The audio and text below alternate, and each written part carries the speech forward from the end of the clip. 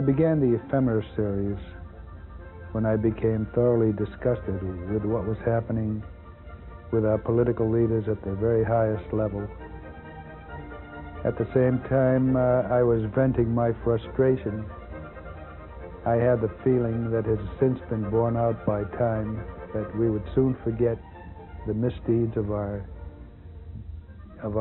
president and his staff. Printmaker Sidney Chafetz, Professor Emeritus of Art, retired from the Ohio State University in 1982. Recently I spoke with him about his work. It's something that I am compelled to do, document and record. I feel that we live in an age of information. We get it in all kinds of media. And historically, writing has been a part of many works of art. And in a way, I feel I'm just maintaining a tradition. The prints primarily consist of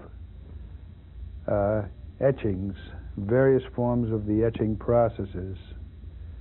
And one of the chief components of the ephemera series are the symbols for the maggots, which I believe are appropriate symbols for corruption. And the source for the maggots, of course, came out of my reading of medieval history, when during the plague, bodies were piling up so fast, the burial carts couldn't come around quickly enough to dispose of them, and consequently, maggots would soon emerge and fester on the bodies. So that explains the symbolism of maggotry.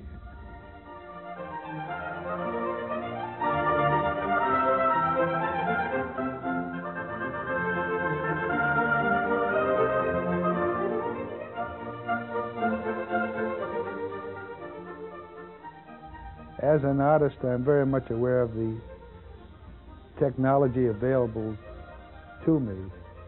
And so I really enjoy the opportunity to use the photo techniques in my work for enlarging, duplicating, combining in montage, collage, all of the photographic elements that we have today in our culture. I think it's fair game for artists. My work is at the point now where I can focus solely on what it is I want to make a picture of. I am thoroughly familiar with all of the technical processes, and it's a great feeling really to be at that stage where I just sit down and concentrate on the images that I want to make. There's so much that I feel I want to do.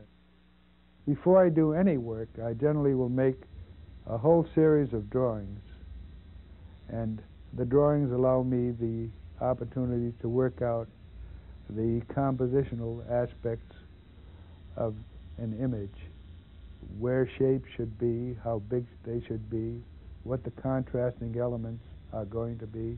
All these I can work out beforehand. Having said that, I still don't work from a blueprint. There's a lot of spontaneous marking that takes place once I actually begin working.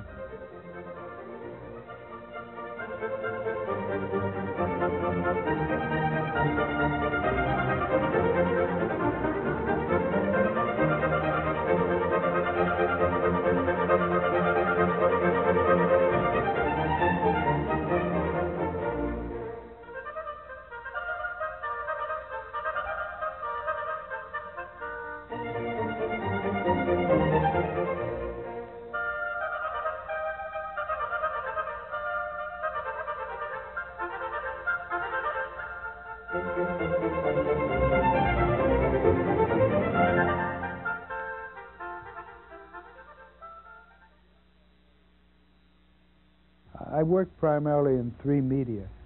Lithography has been the medium I've been working with the last couple of years almost exclusively.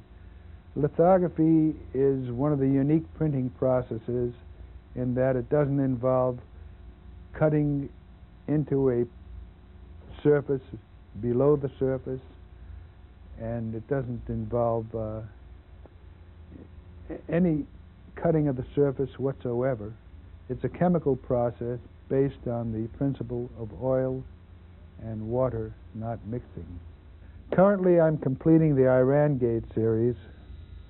I'm also dealing a lot with limited edition books. I'm finishing up a project with Mark Strand, the poet.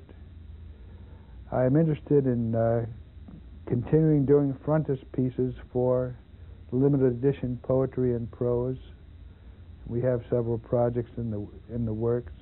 One of the upcoming projects is portraits for Samuel Johnson's 6 chief lives, the lives of the poet, plus which are series other that interest me. It all starts with